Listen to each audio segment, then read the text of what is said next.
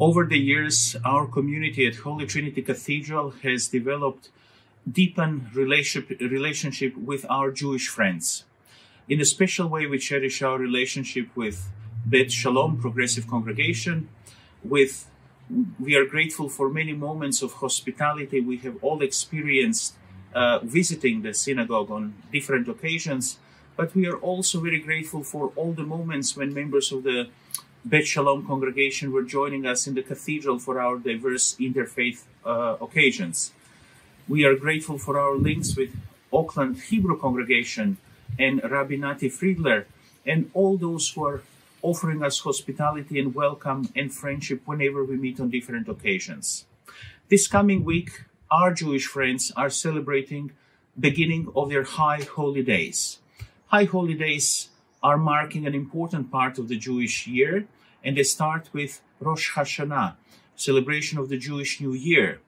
Every new year is the opportunity to turn back to what was and look forward to what it is.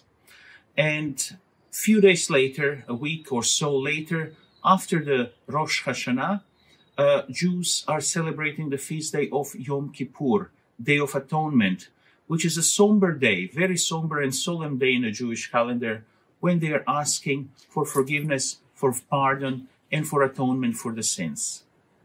On these days, on the occasion of the beginning of High Holy Days, we from Holy Trinity Cathedral extend warm greetings and best wishes to our Jewish friends for these holy days. May they be blessing to all of you, and may you draw deep spiritual blessings from celebrations of this day.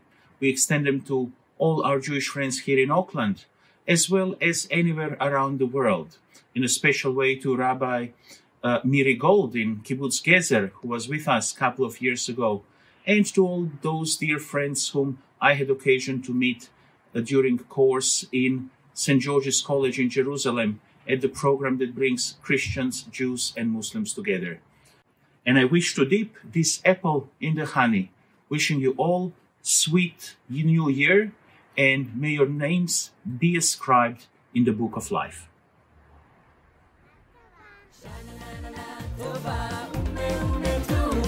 Dip your apple in the honey on Rosh Hashanah. Shanah, tovah, tuka. Hear the sounds of jubilation.